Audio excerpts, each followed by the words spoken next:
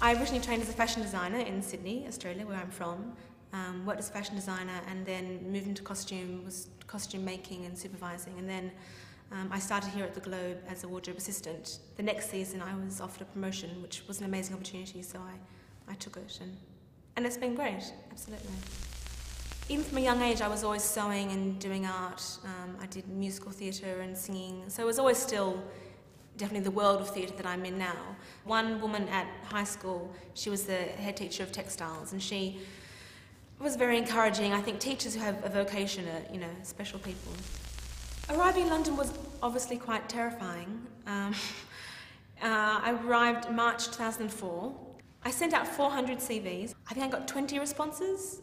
One was like, we'd love you to make a Bigfoot costume for a crisp commercial. And the other one was as PA trainee, costume trainee on Munich, the feature film, Steven Spielberg, which was the one that I did.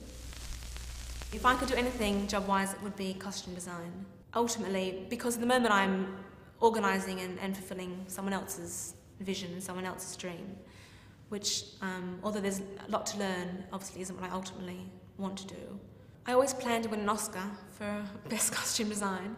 I don't know if that's likely anymore, as I'm not in film, I'm in theatre, but life's a long journey, hopefully.